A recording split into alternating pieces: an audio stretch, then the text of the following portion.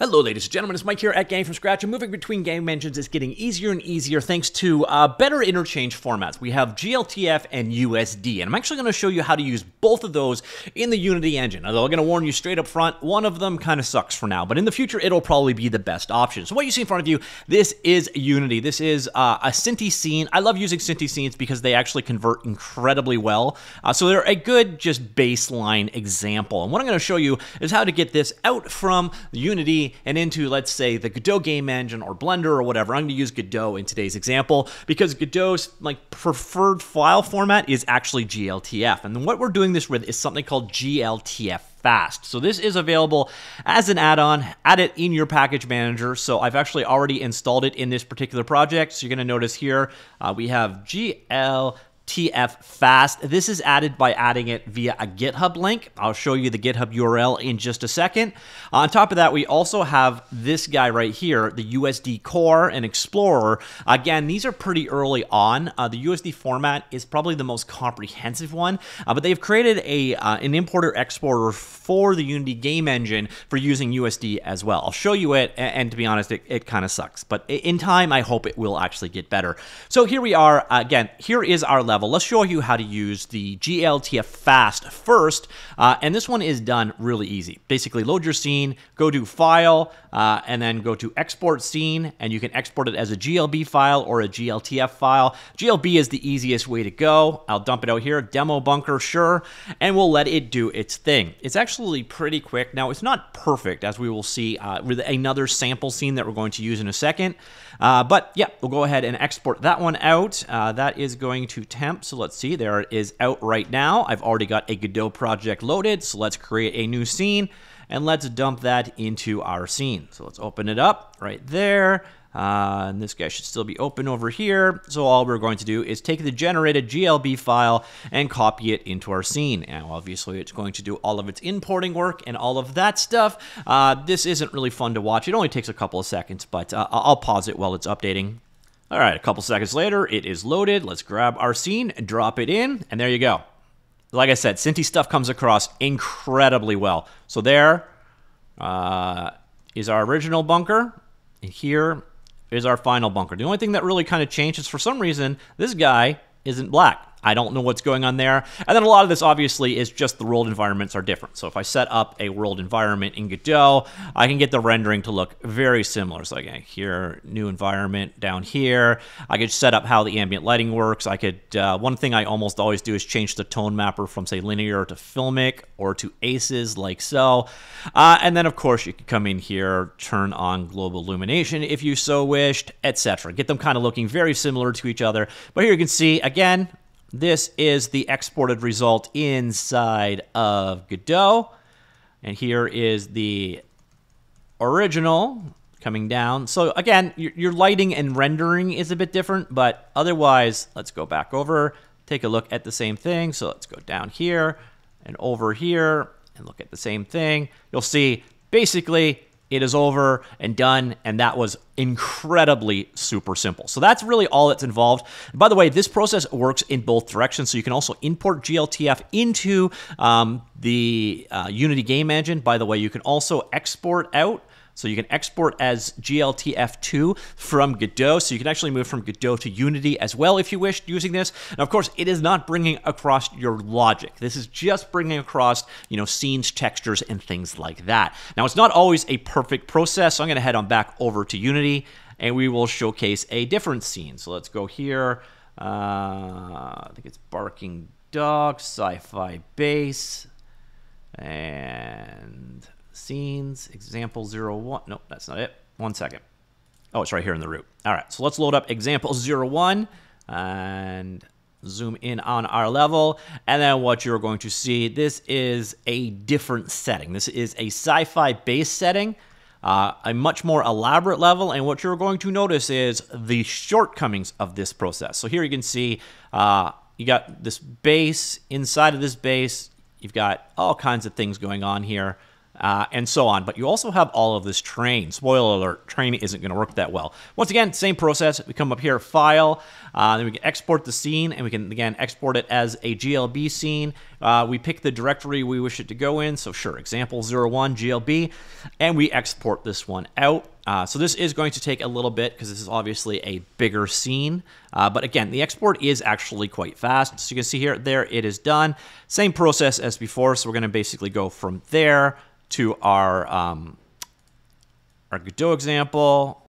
And yeah, so probably not looking as good as you would expect it to, but what you're actually noticing here, there's a couple things going on. First, our lighting isn't really compatible, so you'd have to do a lot of tweaking of the lighting of this setup to make it work well. And then what you're also noticing is your terrain didn't come in for squat. Now, your various different rocks did, but your terrain and your instantiated trees did not come in. Now, fortunately, there is still a workaround to this. So what we're going to do is we're going to head on back over to Unity, and we're going to showcase a different setup. So if you go into your level right here, you could actually pick an area of it. So if I wanted to bring in just an aspect of it or bits of it, so I could go ahead and say, you know, right here, create a new game object. So here, call this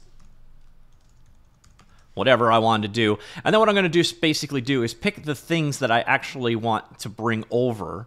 And then maybe not particularly the directional lighting or anything, and maybe not the clouds, so let's get the cloud out of there. Unfortunately, some of these are going to have some things in them as well, but I'm going to basically take these guys, and I'm going to parent them to my export object, like so.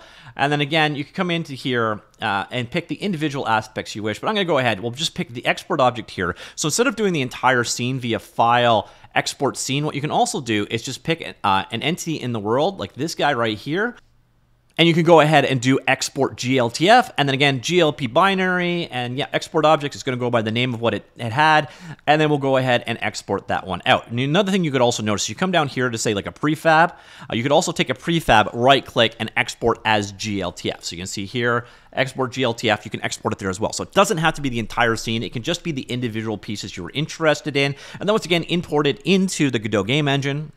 And now you'll notice we have a much more usable scene. Now again, you're going to have to recreate the terrain. The terrain does not come across, but you'll notice the 3D objects definitely do. And they come across with very nice detail. So what you're gonna, again, all of the lights came in exactly as you expect. I think it might have been the global light that was screwing things up. But you can bring things in, and they do look quite nice. I do want to showcase this actually because you don't get a perfect translation. You do for static meshes, building stuff like this, but again, things like terrain, the instance foliage, all of that kind of stuff, no, it does not come across. But you see here, even your lighting is available. So you got the various different lighting aspects in, so if you were going to go ahead and actually make tweaks to this, you can actually move things around. Now, why it's so far off the origin, I do not actually know, but everything is brought across as you would expect. So again, you can see here a variety of different lights are brought into the world that you could go ahead, tweak and edit to your heart's content. And yeah, that's basically it. That is the import. That is the end result of the import process. I think on the whole, it's pretty impressive. Like again, and then you can tweak it however you wish in your world. But you can also, again, as we just showcased, bring across a single item. So if you just wanted to bring one item over from your aspect, just basically export it out as gltf. Now, those have been the showcases I've shown so far. But there is another option. There's USD. Now, USD is early and experimental format. If you want to bring it out, it's pretty much the same process. Actually, what we just did, where we put all of the stuff together into an export game object, that's probably the approach you want to take with USD. So once you've got the USD, or Universal Scene Descriptor, I think it might be, once you've got that plugin installed, what you do is basically put everything together like so, and then come up here, USD, you pick the item that you wish to export, so pick whatever you want from your hierarchy over here, and you can either export it as a USDZ or export selected with children. We'll do it with children, export object USD, and export that out. Now, this actually does take a little bit longer. We'll let that go ahead and run. Now, the Godot game engine does not have support for USD, but Blender does. Now, everywhere and everyone are currently working on their USD import. So, bye-bye default cube. The implementations aren't always amazing. So if is it Blender at fault here, Max or Maya or Unity? It's hard to exactly tell, but what you're going to see in a second is the USD is not perfect yet, but it is definitely coming soon. Okay, so it seems to be done. Let's go on up here. We'll do a file. We will import, and you have USD out of the box. So you're going to notice over here, USD is available there. Then what we'll do is head on down to the temp folder like so, and that is our export object available right here.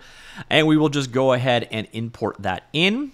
It's going to take a little bit of time. Now, the weird thing I don't get, and this might be just me not getting it, is everything is parented to the origin in this very weird manner. So let me just go ahead and select nothing. We'll go into navigate mode, and let's go fly up and take a look at our world. So this is the USD export. Again, you're not going to get terrain out. It's just the nature of the beast. In time, you will. It's one of those things they are still working on. Let me just speed this up a little bit. So you can see USD export out, dealing with it in Blender. And you might think, hey, that looks pretty good. And it's not bad. It's pretty good for bringing in static meshes. We'll go inside the interior here. You're going to see that was all brought in. Now we're going to show you the flaw. So let's go over to a rendered mode over here. It's going to take a while to compile all of the shaders in. While we're here, I'm going to switch over to world view here and turn my ambient light up.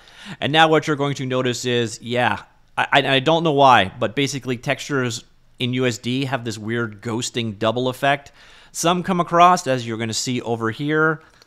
Some definitely do not. So it's one of those things definitely to be aware of. By the way, let me just kill this scene. All right, sacrifice another default cube. While we were in Blender, I'm going to showcase using that guy we used earlier on. You'll notice you have gltF support in Blender as well. So that should be available. Let's go back to temp. So our first bunker demo should work just fine in Blender as well. I demonstrated it the first time using Godot, but you can use it in Blender as well. So here you can see imported into Blender like so. Let me just de-highlight everything. Again, you're going to notice it's just a lighting change. So come down here, change our default lighting to more of a flat white, and then you will notice, boom, everything imports into Blender as well. Now you're not getting the colored lights. That seems to be the biggest difference. So this light right here was colored, and then for some reason gltF imported into Blender. It does not work, but when we went into Godot, I think I still have it open over here, those colored lights come in just fine. So just one of those things to be aware of. Nothing is flawless, but the gltF export definitely works better than it used to in the past. It's a two-way export, so again, you could come into Godot, create your scene, and you could export it out to go the other way as well. I like seeing gltF get some love for sure, though ultimately, I think down the road, the USD will probably be the most comprehensive solution out there. So this gltF package, they announced it last month. It's now called Unity gltF Fast or gltFast. The thing is, this was an existing project created by one of their other developers there. So they actually hired the person who created it. So Andreas, he created it back in 2018. He joined Unity in 2020, and now they've moved this package in-house. So they now maintain the repository. They have rebranded it to this here. So it is now called gltFast. There is documentation for it, which is actually quite nice. So let's just pop open the documentation. And now you've actually got details of how things actually work for both importing and using it at runtime, which is a good thing. On top of that, they also added KTX for Unity. This is a new texturing format for basis universal textures. Should just make your textures more accurate when dealing with gltF import and export, which is nice as well. So this, as you saw briefly there, is available as a repository. What you do is basically take this repository right here, this name, com.unity.cloud.gltf, if you want to go ahead and add this guy. And then inside of Unity, you go Windows, and then you go Package Manager, and you can add a package, install from git URL, and then just do com.gltfast, blah, blah, blah. And that's how you would import this guy in. Same deal for the USD export. That is available over here. So the new OpenUSD package is now available. They're showing much better results than what I'm getting. I'm seeing like really, really bad results, but this is also very early on. So there's a bunch of things that are still being worked on here. And there is an exporter as well for getting things out of USD. What you'll find with USD, though, is like when I saw Unreal Engine's implementation of USD, it was absolutely brilliant. If you're interested in checking that one out, check out my Omniverse video, NVIDIA Omniverse, and you can get a hint of what USD will eventually be capable of. By the way, if you want to get things out of the Unity game engine, these aren't your only options. There's also, this one is excellent. I will link this article down below. There is a commercial plugin called Utu that I covered in the past that will bring scene static meshes, skeletal meshes, materials, textures, prefabs, lights, and cameras over to the Unreal Engine. It works as a plugin for both systems, and it works very well. So if you want to move from Unity to Unreal Engine and you're willing to spend a little bit of money, this is probably your best option out there. And he's made like 5 or 6 updates since I first covered this. Impressive little plugin, definitely worth the 25 bucks if you're using Unreal Engine or if you want to migrate your Unity project to Unreal Engine. And if you are in Godot land, there are a couple options here as well. Unfortunately, one of these, the one that's built with Rust, I think it's Unity Package Godot, it is no longer being updated or wasn't being updated, so you've got to build it yourself, which is a little annoying, but building Rust code is pretty easy, just for the importer-exporter aspect. But there are walkthrough instructions here too for getting directly from Unity to Godot. Basically, there is a plugin out there for Godot for bringing Unity packages over. Another option available as well. But realistically, this is probably the easiest way now. This gltFast package. Again, the gltf importer has been around for a while, but is now an officially supported project with documentation, its own repository. It is inside of Unity. It is something they are committing to develop for going forward, and it does kind of free you from the shackles a bit. So that is a new set of ways to get things into or out of the Unity game engine, the gltf package, and the new OpenUSD package. The OpenUSD package, like I said, in my experiences, isn't that great yet, but I actually think that this is the one that you want to keep an eye on for the future, because I think this will ultimately be the one that gives you the most picture-perfect results, because USD was, again, originally designed for film and super high precision transfer, but it's nice to see them moving towards gltf and USD and away from like FBX and DAE. Collada was going to be an open source, that's DAE, open source standard, but it just got so overly complicated and cumbersome fast that people just kind of stuck with FBX, which is the film box format, which basically Autodesk controls. So having these two new Ascendant open standards, it kind of locks us in. So if let's say, for example, a game engine company does something really, really stupid and you want to move away from them, well, this makes it so you can get your assets out. Again, not necessarily your train. So all of this background stuff still didn't come out, but recreating the train, honestly, is generally not that hard. And it's normally a game engine specific thing in the first place. So you wouldn't want to bring the train and trees across this polygonal meshes. You'd probably want to use whatever your native system is for those things anyways. So it's a very rapid way of bringing either individual assets or entire levels across. And hopefully you found that useful. Let me know what you think. Comments down below. I'll talk to you all later. Goodbye.